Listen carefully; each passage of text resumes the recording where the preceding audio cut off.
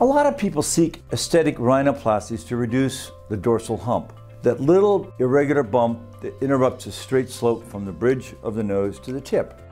Even in the most experienced hands, correcting that bump during rhinoplasty can change the angle of the internal nasal valve, and the patients can wind up with some impaired airflow as well as a physical deformity. Back in the 1980s, aesthetic rhinoplasty was associated with a 10% increased risk of airway obstruction, and it's probably even higher than that. But in our plastic surgery experience, the new advances in rhinoplasties and outcomes have improved. This first leap forward was called the spreader graft, and it was proven very powerful in select patients, but it also could widen the dorsum or make the nose wider in others.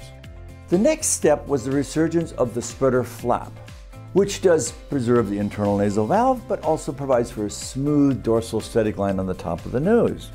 Next, plastic surgery researchers improved upon the spreader flap by breaking it down into a stepwise procedure called the component dorsal hump reduction. Now, in this new plastic surgery hot topic article, the authors describe yet another step forward in rhinoplasty. They call it the 4-step spreader flap, the pull, twist, turn technique. Step 1, you pull, you twist, and turn the spreader flap. Then there's the horizontal mattress sutures to bring them together. And then you break the nasal bones, a low-to-low osteotomy. And then finally, you buttress it all together and make sure it's smooth, and we call that the Texas stitch. Now, this may all sound a bit technical, but the authors conclude that their 4-step spreader flap technique is not only easy to perform, but is highly reproducible in shaping the dorsum while preserving the internal nasal valve. Form follows function. And the benefits of that to the surgeon and the patient are immense. Every patient's nose is different, and the spreader flap does have its limitations. There are still some situations in which spreader grafts may result in the best outcome.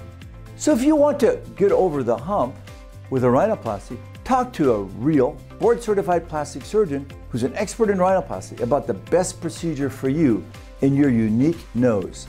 Find one at plasticsurgery.org.